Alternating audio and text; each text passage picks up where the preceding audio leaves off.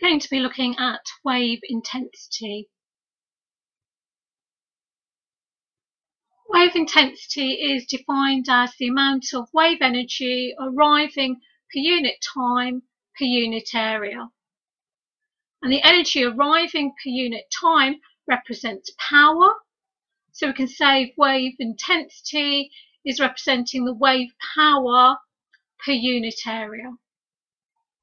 So the units of intensity will be given by the units of power, which is watts, divided by the units of area, which is meters squared.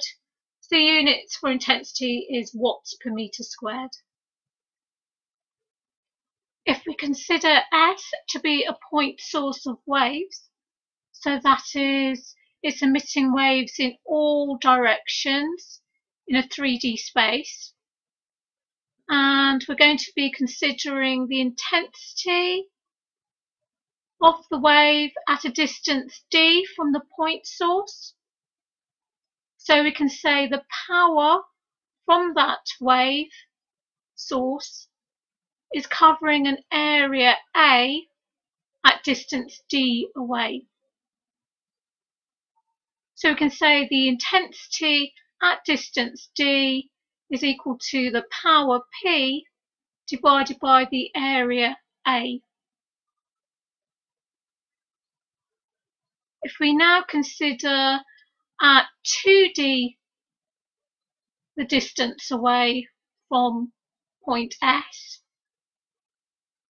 you have the same power that passed through A at distance d is now passing through an area of 4A at distance 2d from S. So we can say that the intensity at a distance 2d away is equal to the power P divided by the area 4A.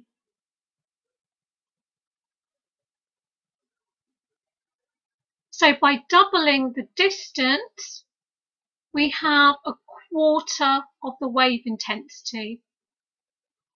And this is known as an inverse square law.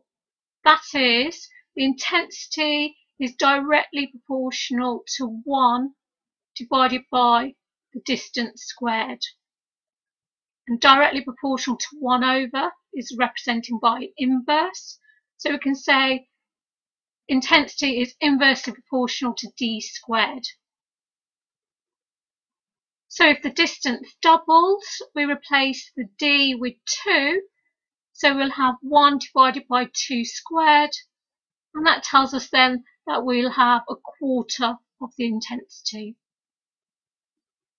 So for an inverse square law, at distance d, we have an intensity of I.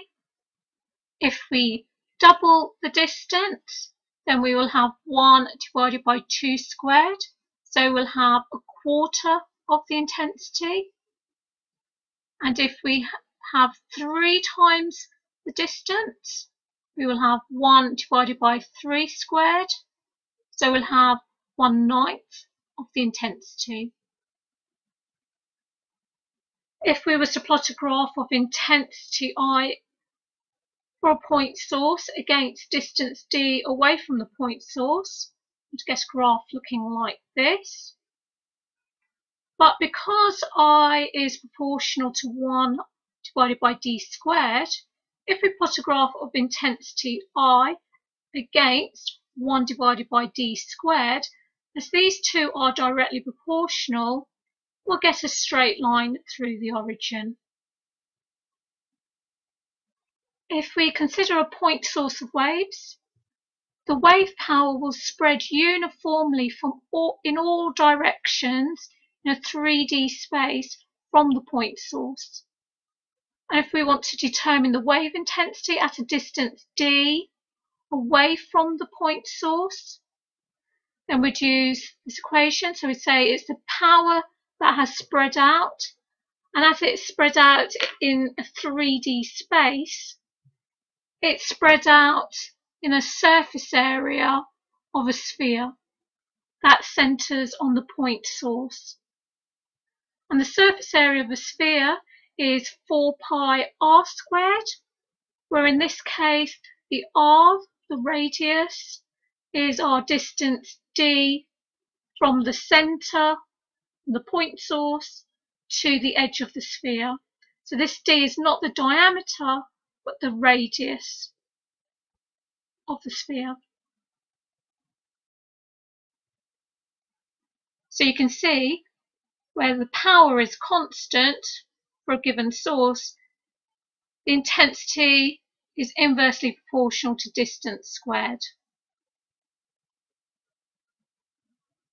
The amplitude of the wave is an indicator of the wave intensity. So if we was to double the amplitude but have the same frequency or period, by doubling the amplitude, then the oscillation is covering twice the distance in the same amount of time. So we can say the average speed would double. As the average speed doubles, then the energy of the wave would quadruple. And that's because for the oscillation, the particle that's moving, it has kinetic energy. And kinetic energy equals a half mv squared. And so if the speed doubles, because of the v squared term, we'll have 2 squared. That is 4 times the energy. So we have 4 times the energy arriving per unit time per unit area. So that tells us we'll have 4 times the wave intensity. So by doubling the amplitude, we have 4 times the wave intensity. This relationship is then intensity is directly proportional to amplitude squared. So if we have double the amplitude, we'll have 2 squared the intensity, so that is 4 times the intensity. And if we had 3 times the amplitude, we'd have 3 squared the intensity, so that's 9 times the intensity. So we've seen the wave intensity is directly proportional to amplitude squared, and it's also inversely proportional to the distance squared. So if we look at both these relationships, we can then say that the amplitude squared is proportional to 1 divided by the distance squared, or the amplitude squared is inversely proportional to distance squared. If we square root both sides, we can then say that the amplitude is inversely proportional to the distance. So if we was to double the distance away from the point source, the amplitude of the wave would halve. If we were 3 times the distance away from the point source, then the amplitude of the wave will be 1/3.